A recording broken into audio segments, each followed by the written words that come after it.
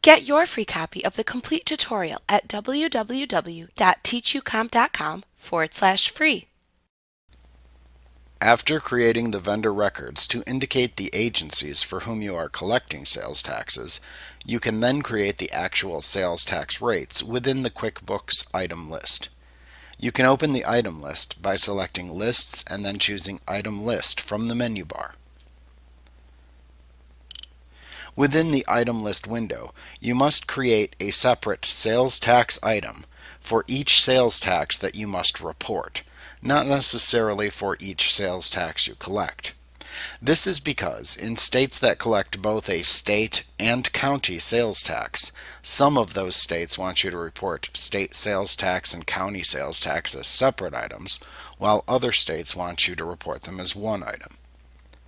To create a sales tax item within the item list, you simply click the Item button in the lower left corner of the item list, and then select the New command from the pop-up menu that appears to open the new item window. The first thing you do is select the sales tax item from the type drop-down at the top of the window that's displayed immediately upon opening the new item window. Then click into the Sales Tax Name field and type a name for the sales tax item. You can then enter a description into the Description field. Note that if this sales tax item is the only sales tax collected within customer forms, then you will want to enter the sales tax description as you want it to appear within your customer sales forms into the description field.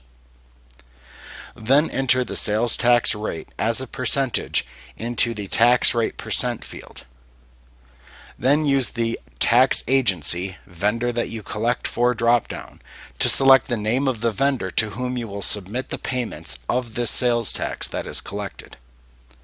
When you are finished creating the sales tax item, click the OK button to save the item into the item list. If needed, you can then repeat this process until you have created all of the individual sales tax rates that you must report that are required for your company file. If you collect and pay more than one sales tax for multiple taxing authority, such as a state sales tax and a city sales tax, you can now create a sales tax group within the item list so that customers will see one cumulative sales tax amount on their invoices and sales receipts. In the next lesson, you will learn how to create a sales tax group item within the item list to collect multiple sales taxes for multiple taxing authorities and display it as a single line item within your sales forms. Like what you see? Pick up your free copy of the complete tutorial at www.teachucomp.com/free.